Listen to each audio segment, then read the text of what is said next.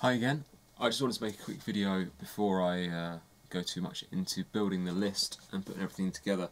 There was an idea that I had with these guys, with these Vostroyans. One of the things I really love about them is their masks that some of them have. You see this photograph here of a mortar trooper with his mask. I really love it, and about half of the range have masks on, half of the range don't. They show their beautiful moustaches. I would really like to have my whole range with masks on because it really fits the meta that I'm going for. So what I'm going to try and do is what I've got here are some bearskin visor heads from Anvil Industries, and I'm just going to see if I can make one of these masks on here fit on my Vostroyan trooper. Now, I could just whip the head off and just replace the whole head, but I'm actually really keen on how these Vostroyan hats are modelled. I just think they just look a bit better sitting around the back. They fit really well with the model. So before I start whipping heads off, there's a couple of great videos on head swaps online as well that you can look up. I'll pop a link in the comments as well for a couple of the guys who've done this. I'm just going to see if we can remove enough of the face to fit this small piece of mask. I might have to remove some of the masks and more of the mask as well. But I've just managed to cut this off one of these anvil heads, so I'm just going to try and grind away some of the model itself and see if my cheap blunt tool will actually get rid of enough face to do this.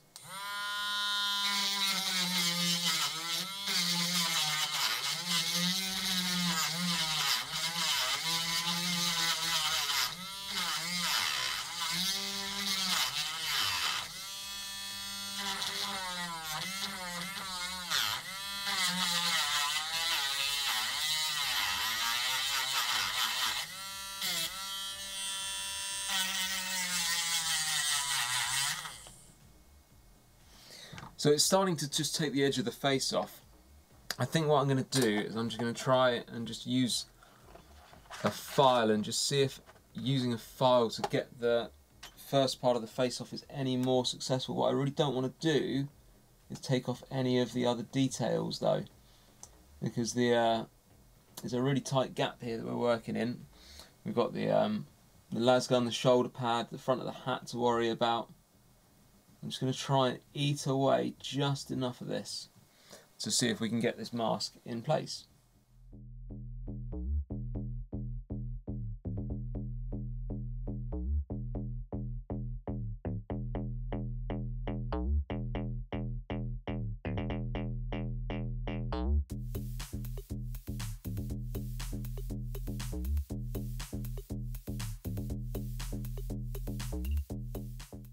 We've really started eating away at the face now. What I want to do is just see, lining the mask up, how much more of this needs to come off. So the mask in place, actually what we need to do is we still need to dig quite a lot deeper into this face. I'm just going to see if I've got a bit that's going to be a bit more suitable. The moral of this story is to have really good grinding bits rather than the cheap tut that I've picked up here, but we'll see how we get on.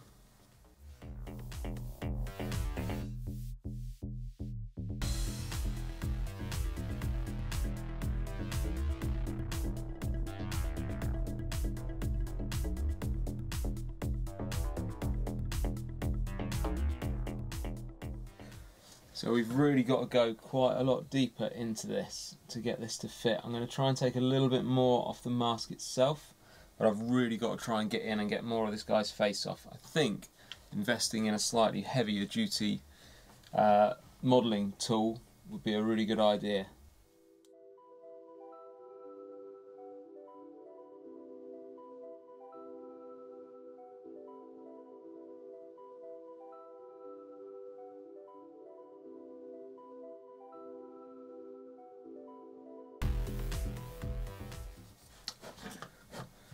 So what we're doing at the moment is we're just eating away at the inside of the mask using a round file to just try and fit the profile of what's left of this guy's face a bit better. So he'll actually start sitting in there I think we're getting there with it. I think we just need to be able to nudge a little bit more off the edges of this mask so he fits into the cavity really nicely, but actually it's not going too bad. I'm just going to nip a bit off the top of his head. It fits underneath his hat quite well. So if we check out our chaps here, actually the masks are quite recessed underneath the hats. So we need to just try and eat away at that a little bit more.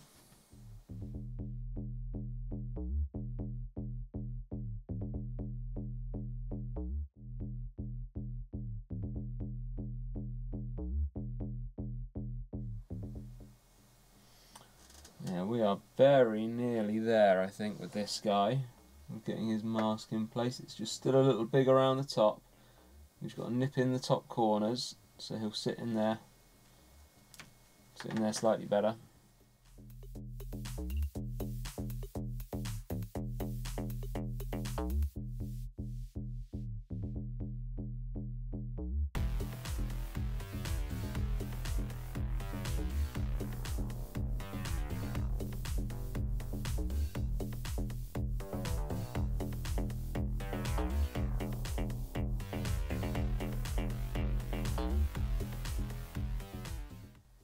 Okay, so that is about right, I think. The mask sits quite well, looks kind of natural. They're not quite as nice as the masks that we have on the original models, but actually they're not horrific either. They don't have quite such a protrusion at the front, which is a shame, but I think they could work quite well actually. What I think I'm going to do is I'm going to glue him up, going to glue him in place. I'm going to get a little bit of liquid green stuff. We're going to just run that around the outside of this mask just to fill the gaps nicely. And then I think we're going to give him a coat of black and see how he turns out.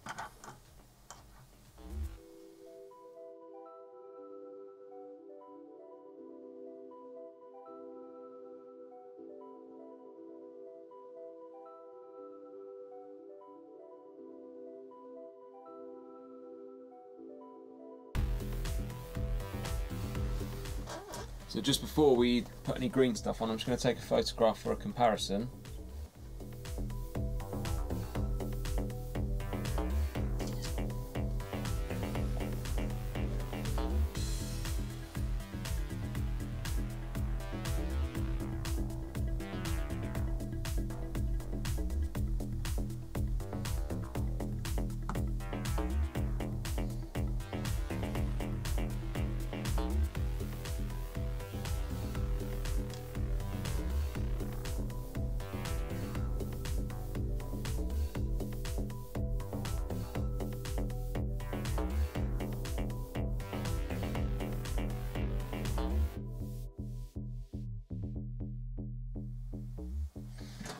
So we've just put a layer of liquid green stuff on the outside of the mask. We've left the area underneath the bottom of the mask here, just around the bottom here, because what I'd actually quite like to do is leave that as the gap that you would naturally have underneath a mask like this.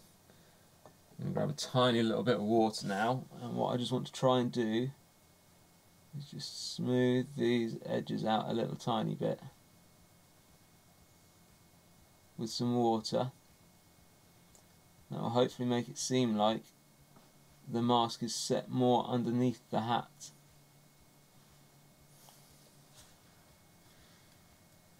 There we go. So try and brush some of this away from the actual gas mask itself.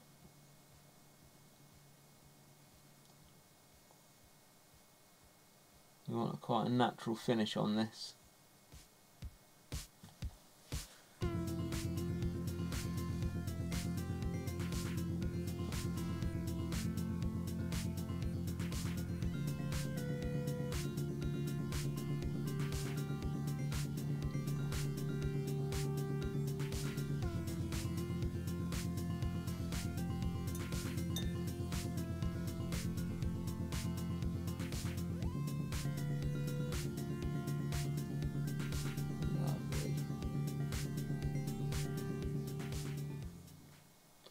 Try and put a couple of little furrows around the edge.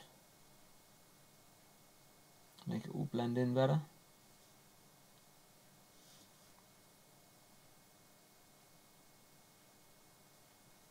There we go.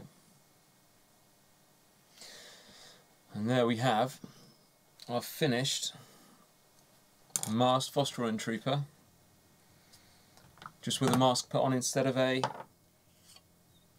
funky moustache. So that's quite a long process, but it'll get quicker as we go. The models are all quite different. I mean, the guy, one of the models with the bionic eye, who's aiming down the sights of his gun, it's going to be very difficult to convert his face, but I think we'll be able to grind away enough of his face and then cut a mask in. But we'll take photographs of every single one that we do along the way. We'll wait for him to all dry up, we'll give him a coat of black, and then we'll have another look and see how he looks.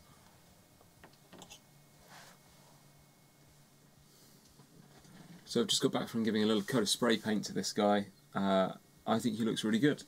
If we have a look down on the other camera, you can see that the mask sits really well, everything's in proportion. Seems like that's actually quite a good job. This process will become way faster the more that I do it. Every single time it will take less and less time, and then it will just become part of the modelling process. With the number of models that I'm having in the army of these metal firstborns, which is about 60 or 70 in all, half of them will need this doing. So it's going to be, if I can get it down to maybe 5-6 minutes a model, it's going to be, you know, a day's work. Get all of them done. They'll look really cool, and they'll really fit with the theme.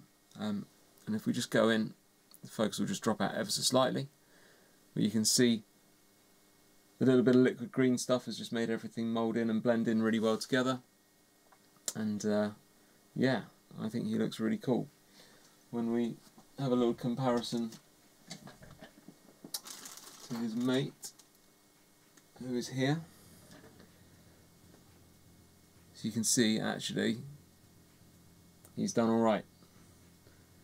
It also helps just increase the potential of the range. If I did ever want to have a larger army with a whole load of different variations, this is just another modelling option to try and bring that up. Just incidentally, in the last couple of weeks, I've seen eBay going crazy for these Vostroyan troopers. There's I bought my bits from Italy and a few bits on the auction site, but there was a smaller lot than this. It was about 6 squads worth and a command squad. It went for about 700 quid, which is insane, but great if you're, you know, if you're keen to collect. Certainly, thankfully, I didn't pay anywhere near that for this much larger lot. But yeah, it was just a bit terrifying, but good to see that these models are really starting to pick up again in the last couple of weeks. So anyway, the next video is going to be about building the list and making sure that we've got the right models we need for the job, and then getting rid of anything that we don't need as well, leaving some flexibility. Thanks very much for watching. See you again.